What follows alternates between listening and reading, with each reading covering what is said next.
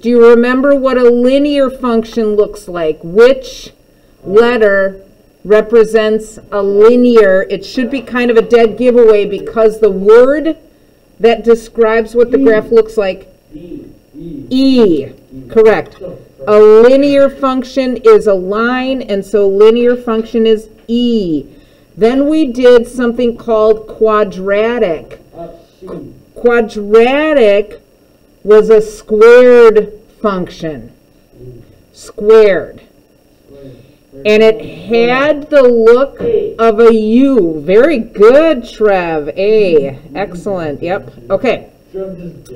Absolute value. Value. V.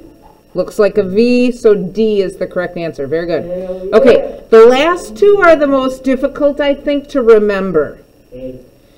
We have a cube root and a square root. 4 is C. Cube root is the snake. See, it's a 50-50. Yeah, it was. It was. And then, you're so good, the last one is B. Nice job. Okay. So, keep in mind, again, when you're working through, that your function families, if you change, a linear comes in the form of y equals x.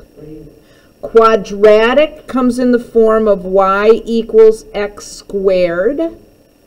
Absolute value comes in the form of y equals absolute x. Cube root is y equals the little 3 on the outside. And then, and then the square root is y equals just that radical without the little number in the corner. So those are the function families that we look at. And remember, you can change stuff that's going on. Like maybe I would write for an absolute value, it might not look exactly like that. It would look like y equals absolute x plus 2. Oops, straight line. That still is going to have a graph of a V. It's just going to be moved to a different position, okay? So keep in mind that this is what the general parent looks like, but the family member can have other numbers with it, all right? And it'll move kind of around the graph. All right. That was one of the first things we did. Another thing that we did was we made tables and graphed the function. So let's do that next. We're going to make a table. So I'm going to plug in the value that they give. So for this first one, I'm going to do absolute -1 minus 2. I'm pretty sure it's 1. Nope. -1 minus 2. If you're not sure what it is, plug it in your calculator. What's -1 minus 2? -3. Then you do the absolute value, which makes it positive, so this would be +3. Wait, the x is supposed to be the first thing, like you just go down a line and take it 1, 0. Yep, exactly, and you replace the x with that. So then I put 0 in for x, so this is 0 minus 2. 0 minus 2 is -2, but the absolute value makes it positive, so I make it +2. Then up next is 2 minus 2. Well, 2 minus 2 is 0. 0 is not positive or negative, so it's just going to go in as 0. It's a neutral number. Then I do 4 minus 2. And I do absolute 5 minus 2. What is the shape of this? Before I even graph it, what's the shape of it? Because it's got these lines on the outside, because it's an absolute value, it's going to look like a V. The shape is going to be a V. I should know that going into it. And so now I plot these like points.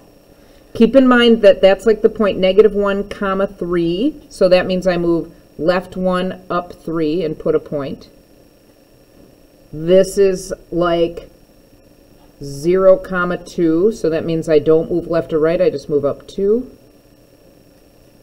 Then I have 2, 0, going back to my table, 2 is paired with 0, so I go right 2, up 0. Then I have 4, 2.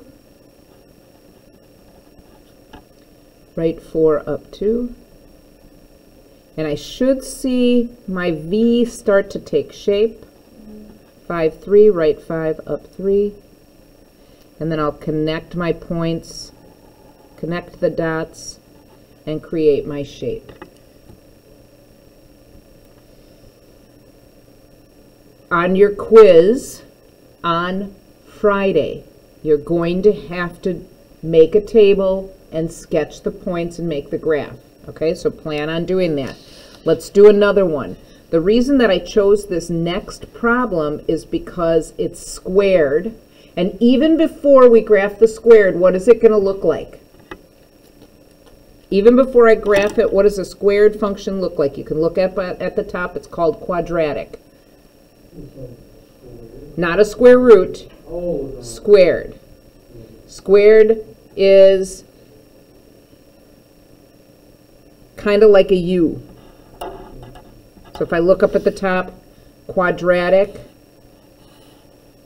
or squared is this sort of U-ish, V-ish. It's not super pointy, it's rounded. As opposed to a square root, which is the one that's the side curve. So separate the two, square versus square root. All right, so I've got this sort of curved thing.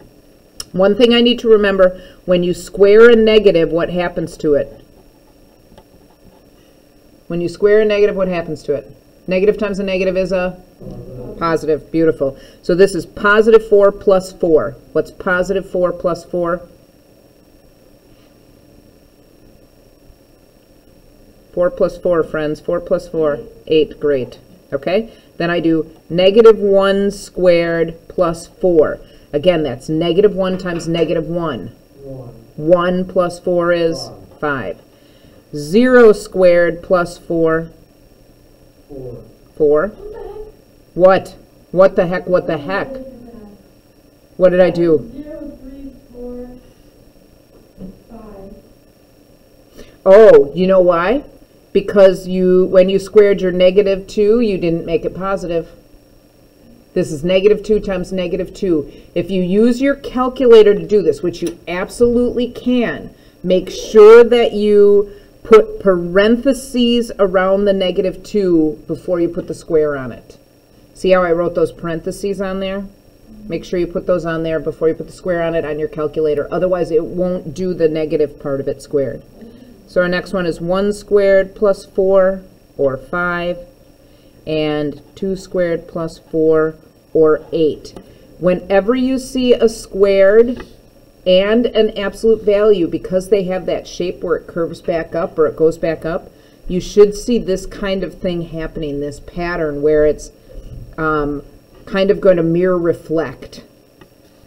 And so when I plot those, negative 2, 8, 1, 2, 3, 4, 5, and negative 1, 5,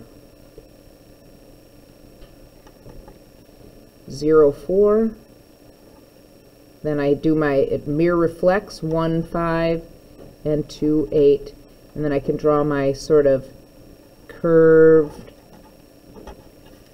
shape, almost like a U. So that's the second part of your quiz. You're going to have to recognize your function families, first part. Second part, you're going to have to make some tables and sketch some graphs. And then you're going to do some function notation. And it's been a while since we've done function notation. It feels like it's been a long while. So let's take a look at this last section. Keep in mind what this means, h of 8. It doesn't mean multiply like sometimes we think it's going to mean. When we're dealing with functions, what this tells me is I am going to use the h function, and for x I'm going to plug in 8. So I'm going to go to the h function and plug in 8. So I'll go over here as the h function. I'm going to do the square root of not x, but 8 plus 1 minus 2. Again, it's the h function with 8 plugged in 8 plus 1 is square root of 9 minus 2. What's the square root of 9? 81, no. No, that's 9 squared. Yeah, 3. 3. If you're not sure, most of you have a square root key on your calculator that you can use, but square root of 9 is 3 minus 2. My final answer is 1. So h of 8 equals 1.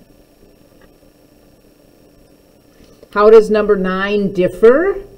Well, in a couple of ways. The first way is, this time we're using the g function, and we're plugging in -3. So I'll take the g function, and I plug in -3 minus 1. Then I have to figure out what -3 minus 1 is. Be careful of that. We just want to say it's like -2 right away, like our brain goes 3 minus 1 is 2, so I'll just put -2. It's not. It's -3 minus 1, which is like -3 plus -1. When they're both negative, I end up adding them together. So that's -4 squared. And then don't forget, when you square a negative, what happens to it? It becomes positive. -4 times -4 is positive 16. So h of -3 is positive 16. I would say write down as much as you can, because you can use this review sheet when you take your quiz, so that you have something to look back at, so that you remember how to do all this stuff. Again, your quiz is on Friday. All right, up next, 10 is different in more than one way. It's got the f function, but what's the other big difference?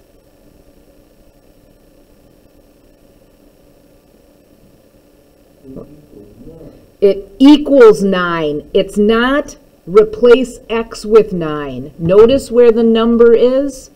This number's on the outside. So that means I have to take the f function. Here's the f function, which is 2x plus 5, and set it equal to 9.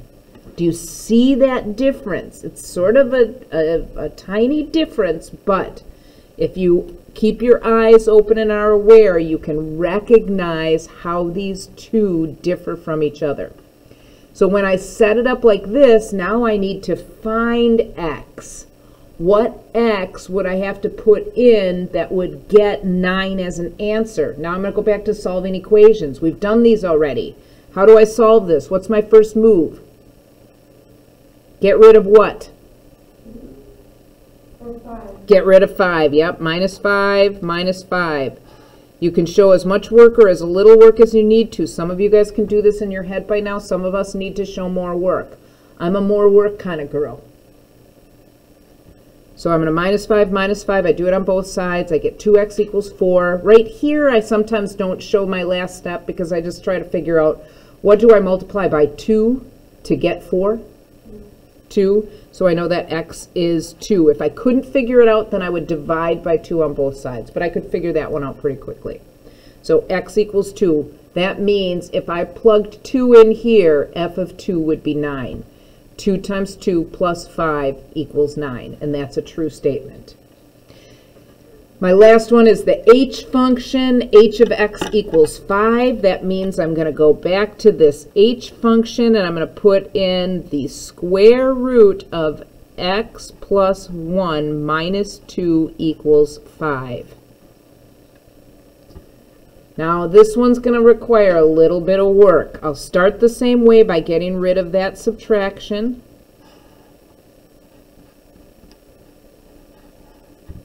So I end up with the square root of x plus 1 equals 7. It was minus 2, so I added 2 on both sides. That got rid of it. Now this is a thinker. Sometimes I really have to think about these things.